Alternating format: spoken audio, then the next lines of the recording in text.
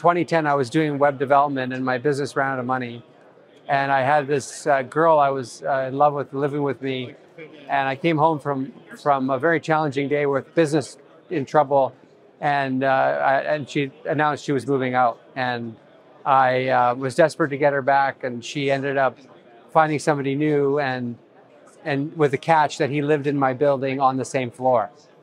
And so I'm sitting in this like apartment with no money and no hope and heartbroken. And I'm like, I gotta make something out of myself. And I had this dream of this junior market that I knew that a lot of people were successful in it and that I could too. And the thing that I did better than other people was making websites.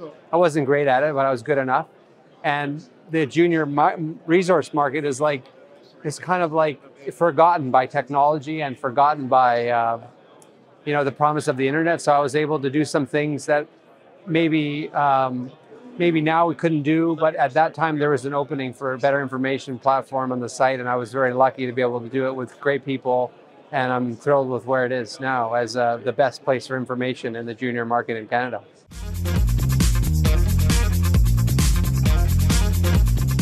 You know, all these wounds are self-inflicted, but a couple of big mistakes. Like one time I was on a trip with a really famous mining icon, copper icon, and one guy showed him drill results of a deal, and the icon, he said, "Oh, that's impressive."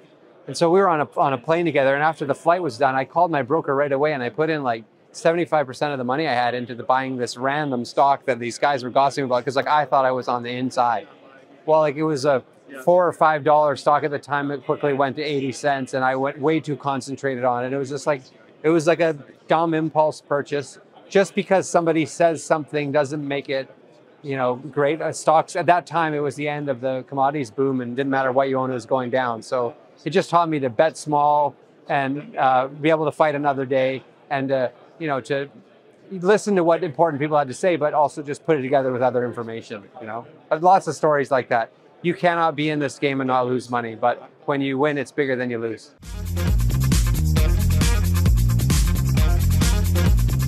Well, I had this friend, Rob McLeod. I was deliberating doing this K92 mining deal at 35 cents with a full warrant at 50 cents. And Rob, my friend, said, "No, that's a good project." And it was just the nod I needed to participate in that deal. And, I think it was $3 when I was selling out of it. And it was like a 15x or something with the warrants, but they ended up stock going to $10. And I have had a lot of situations like that. Some deals, like I helped start a mining company, Lithium X Energy, which was like a 250 times return. And in the mining space, there's been a handful, probably a dozen of really good outcomes.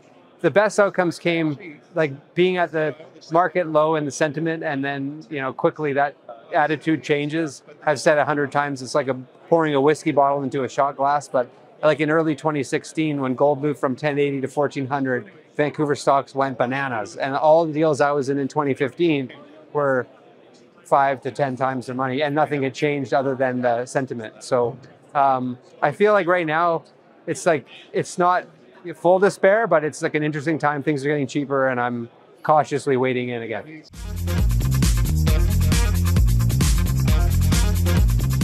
Well, the first thing, to learn, coming to a conference is a better investment than buying a stock. It's a good investment to lose money if you learn something. And like the most important thing is just like understanding what you own in context of other companies like it.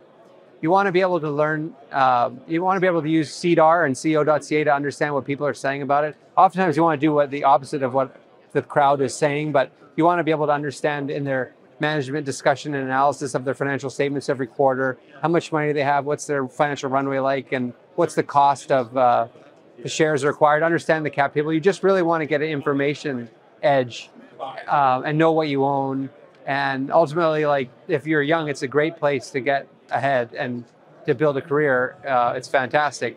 It's more treacherous if you're trying to preserve your capital and don't want to commit your time and passion into it. So I would say you can win big in this space if you're obsessed with it. And that's what my experience has shown.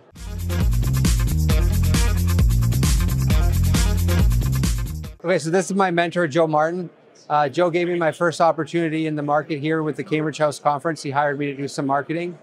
It was an incredible experience because you learned, who the CEOs were, who the experts were, and what the trends were happening. It's all here in this show and putting that all together. And that's why everybody keeps coming back every year. But the best thing I learned from you, Joe, was when you said, promote the promoters, keep them coming back. Anyway, I owe a lot to you. You were an absolutely wonderful guy to work with. You are too, still are. We had a lot of fun together. Yes, we did. Yeah, I'm very proud to see what Jay's doing with the business today. Yeah, he's a big, but somebody had to start it, and you were part of that start. Well, I think you were starting it 20 years before we showed up, but Joe's a legend, former owner of BC Business Magazine, and just a dear friend. And part of the beauty of coming back to these shows is the relationships you build through time with people like Joe. And there's been times when I definitely tried Joe's patience, and I appreciate the benefit of time. Thank you for all your patience and forgiveness, It's been Joe. a pleasure. Love you, man. Love you, my friend. Okay.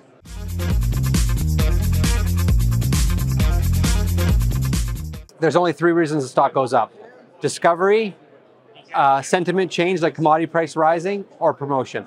That's it. The rest of the time, gravity. What else? Promotion is incredibly important.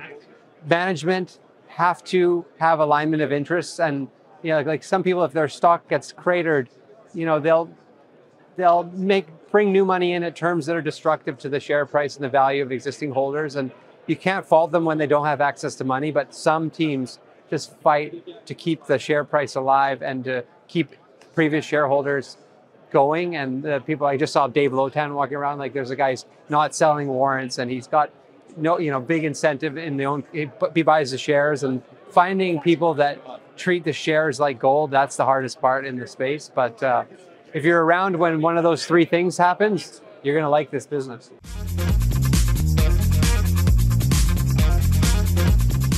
Right now I'm working on, continuing to find cool investment ideas and to be plugged into the space. And I use CEO.CA every day for that. I'm a power user, right? I love CEO.CA. I'm writing on thebigscore.com a series of stories, sharing what I've learned and stories that inspire me, the human stories and behind wealth creation in the Canadian market. I love doing that. So I'm trying to write cool stories. I'm trying to find good investment ideas and support people and hopefully make a buck, But thebigscore.com and CEO.CA /@Tommy. That's where to find me.